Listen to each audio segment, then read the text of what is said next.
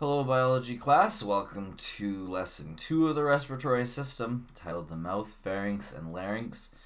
This is all stuff we talked about a little bit in the digestive system unit, but we're going to talk about it in a little bit of a different context. You can see the key points, mouth, cleft palate, pharynx, and larynx.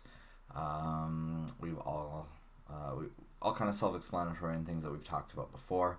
So let's jump right in and talk about it in a breathing context. So nose to mouth. Your nose and your mouth are connected by the nasopharynx and oropharynx. It is at the back of your throat. That is why you can breathe through your nose or your mouth. They go to the same place. There is that connection. If you check out this chain video, you can see a person put a necklace chain essentially through their nose, down their throat, and then you can grab it out their mouth and you can see that there's a connection. You can also put your headphones up your nose and open your mouth, and it creates a very good speaker if a group of people are wanting to listen to music. So check out those videos. They kind of prove in different ways that your nose and your mouth are connected, and that they both lead to the same place, which is your throat. So your mouth plays an important role in eating, drinking, and speaking. Speaking is a respiratory system role. And mouth breathing refers to the act of breathing through the mouth if there is an obstruction to breathing through the nose. The nose is the designated breathing organ for the human body, but sometimes the mouth is easier to breathe through if we are performing a physical activity, or if we are scared, or if there is a blockage to our to our nose area. So mouth breathing is an option, but it's not recommended for regular life, as you miss out on a lot of the benefits that your nose and your sinus give, which is the moistening, filtering, and warming of air as it goes into the lungs. It is very important to do that so that you do not damage them in the cold, especially. Our cold climates can cause a lot of damage to lungs when you're only breathing through your mouth and if you're breathing very quickly. The cleft palate, something we've talked about a little bit before. It is a passage that connects the mouth and the nasal cavity, or the nasal cavity and the oral cavity. It is often going through the hard palate, sometimes into the soft palate. You can have a double cleft, you can have a partial cleft. And this can sometimes cause people to have a higher voice, as there is not a seal here. And again, it's easily repaired with surgery at an early age. The pharynx is your throat. It is a cavity that connects the oral cavity and the nasal passage to the lower respiratory system. The pharynx is part of the digestive system and part of the conducting zone of the respiratory system. So the conducting zone is essentially the air collecting portions of your mouth and your nose into your throat. So that is the conducting zone, the part that kind of funnels air into your lungs. And this pharynx also filters, warms, and moistens the air as it brings it into your lungs. So again, a very important function.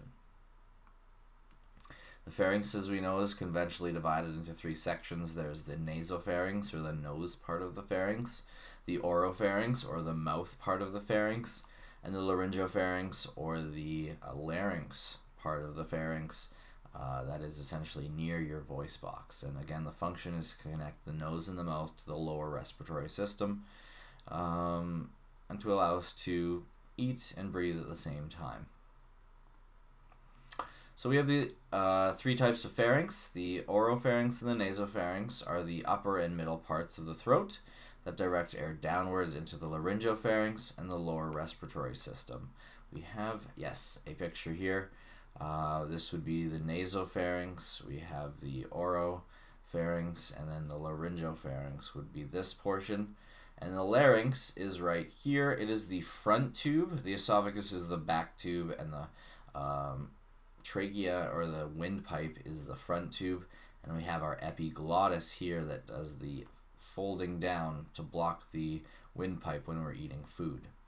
So again, we have the epiglottis. It is a leaf-shaped flap in the throat that prevents food from entering the windpipe and the lungs. It stands open during breathing, which allows air into the larynx. It is also open when you're speaking, which is why speaking and eating can be very difficult to do.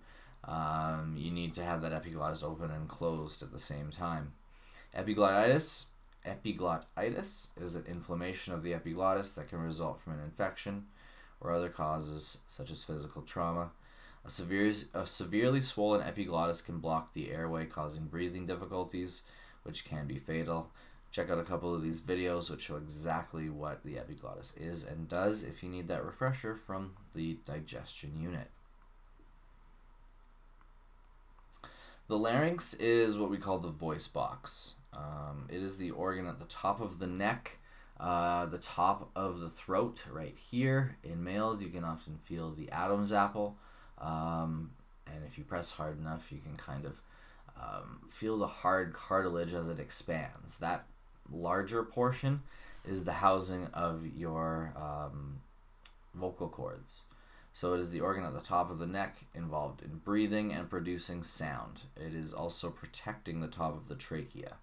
So the larynx houses the vocal cords and manipulates pitch and volume, which is essential for phonation. So it manipulates how high or low your voice goes and the volume of it, how loud it is, which is essential for speaking.